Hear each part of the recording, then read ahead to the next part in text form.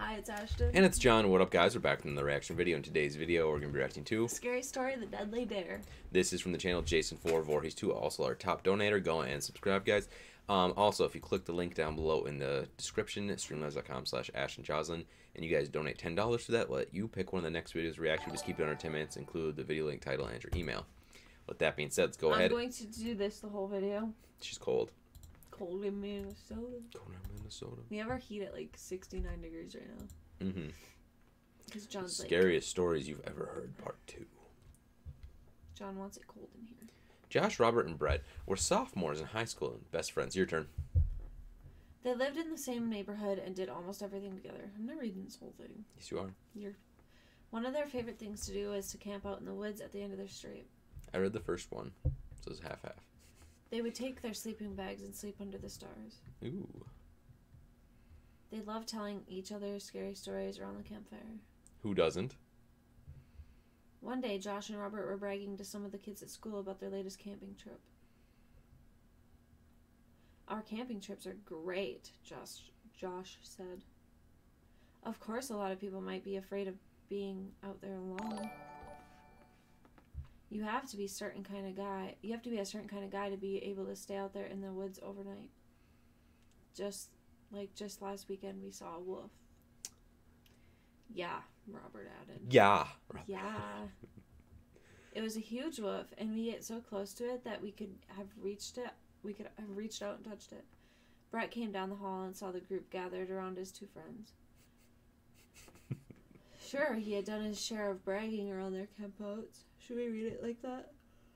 But this wolf story the guys were telling was a little too much. You gotta be a certain type of guy to go out there. Actually, what they had seen was a runaway German Shepherd. Oh.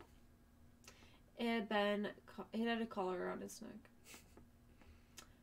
Oh, come on, guys. They don't need to know about all that. Do it, read it like that. Brett said. You can't read that part. Three guys going out into the woods like You that. can only read their voices like that. He wanted to change the subject before somebody found out they were exaggerating the truth. Then the other kids would tease them. Ooh. But it was too late. They're already teasing them. Hey, came the voice of Andy Saberta Sr. If you sophomores are so brave, why don't you stay out of the real woods? I'll read the Stay out in the real woods. I'll... What do you mean, Andy? God, asked Josh. I'll read that part. You read only the talking, okay? All right. My older brother has a cabin up in Lake Montauk in the state forest. If you're so brave, then why don't you just stay there by yourselves for a night? Since you're so friendly with wolves, you should feel right at home there. And there's bears and cougars there too, not to mention the state prison down the road a few miles. I bet $25 don't spend a night in the cabin alone. The three friends couldn't stand to hear the crowd of kids laughing at what Andy said. Brett could tell the kids didn't think they'd spend the night at the cabin. All Brett knew was he didn't really like the idea of all those wild animals outside the cabin. Plus the state prison down the road. Brett's heart skipped a beat when he heard Robert say, Well, we accept. This'll be a piece of cake. Yeah, Josh, added Josh. Get that $25 ready. Yeah, sure, teased Andy. It'll be a piece of cake. I like cake. Hey, I'll even drive you there myself. Brett went along with his buddies. But he still felt uneasy. After all, he knew the difference between a German Shepherd and a wolf. He wondered if Josh and Robert did. Late Friday afternoon, Andy drove the three boys to the cabin. When they stopped at the gas station deep in the woods, the man at the pump saw their sleeping bags in the back of the car. Uh-oh. Be careful if you're going to be out there in the woods this weekend. The man said. The man on the radio saying that a maniac escaped prison yesterday. He's armed and dangerous. Then the man lowered his voice and looked around. Like he was afraid somebody might hear him. Who could hear him, thought Brett, so he's the one. We're all alone out here in the middle of nowhere. Courage's Cowardly Dog. They say the escape guy's a little crazy too. Said the gas station man in a low voice. A little crazy too. He killed the whole family up in the northern part of the state. I wonder how much he paid these guys to tell us that. Robert whispered to Josh and Brett. Okay, I messed that up. He's just trying to scare us. Yeah, answered Josh. And he's a lousy actor, too. I can't do God. That whispering bit is hotkey. Okay, they finally reached the little cabin after the long drive up a dirt road deep in the woods. That was funny, you fucked that up. It sounded like he was faking it to, like, I don't know. They got out of the car and stretched their legs. As Andy was helping the others unload their gear, he said, "Listen, you guys. I've been thinking about what the guy at the gas station said about that escape murderer and stuff. And if you want to call the whole thing off, that's okay with me. Like, I understand you guys did it. I won't tell anybody." Brett started to say he was willing to call it off, but Josh butted in first. "Nice try, Andy," he said. "But you're still trying to scare us into not staying here. Then you'll tell everyone at school that we chickened out, like we didn't." "Yeah, Robert," added Robert. "It won't work." Just like that thing the guy at the gas station who told us to scare us didn't work. "What are you guys talking about?" Andy asked. I didn't tell him to say anything. I'm just trying to help you out if there's something dangerous up here. "Well, we don't need your help," said Robert. "Just be here tomorrow morning and pick us up. But don't come back too early. We might want to sleep late," he joked. "And have that $25 ready," shouted Josh. "You guys are still talking big," said Andy. "Don't say I didn't give you a chance to back out." Wrong voice. Brett wished his friends hadn't been such a big mouth to saying no to Andy's offer to leave, but what could he do now? He couldn't back out himself, or his friends would never let him forget it. Before getting in his car, Andy gave Josh a flare gun. "Don't let anybody in the cabin and keep the door and windows locked," he explained. "And if you get into trouble, just shoot off this flare thing. I don't know. Somebody's bound to see it." The three boys watched the tail lights of Andy's car disappear down the dirt road in the twilight.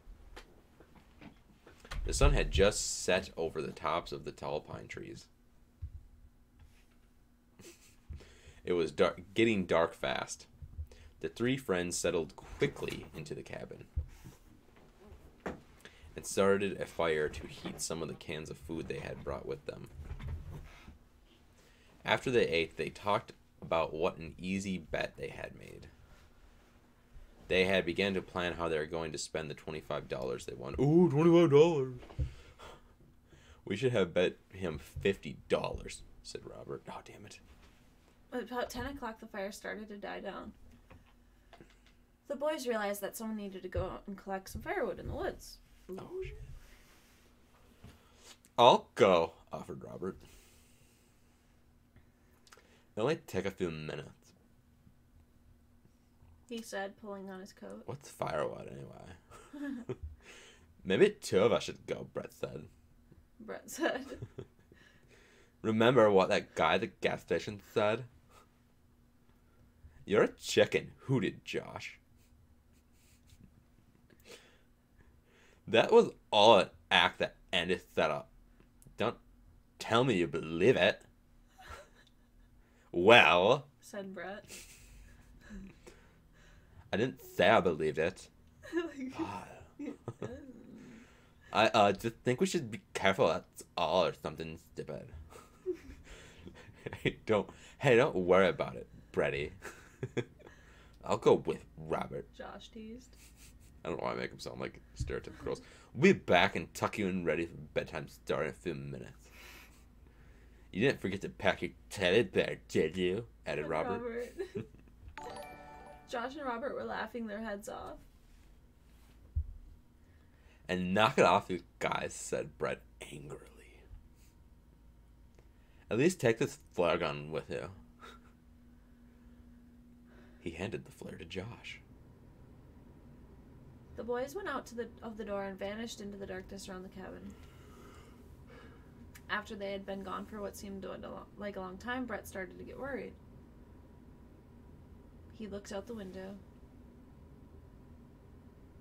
but he saw nothing. Just the faint outlines of tall pine trees against the pitch black sky. Where are they? Brett wondered out loud. There was plenty of wood right around the cabin. Then it struck him that Josh and Robert were trying to scare him. That's just like them, he thought. They're trying to make me think something's happened to them. You should take it over. Sorry, there was no quotations. They think I'm a chicken. So I thought it was just text, I don't know. About 10 minutes later, Brett suddenly heard muffled screams coming from the woods. Go ahead, you jerks, said Brett. You can't scare me. Another 15 minutes, Brett heard a loud pop. And the night sky lighted up. The flare, exclaimed Brett. Now they're trying to get me out of there. But then he heard nothing for almost an hour. His watch said it was past 11. The joke, if it was a joke, had gone on too long. It wasn't funny anymore. Where were they? Brett had decided to open the door and call his friends.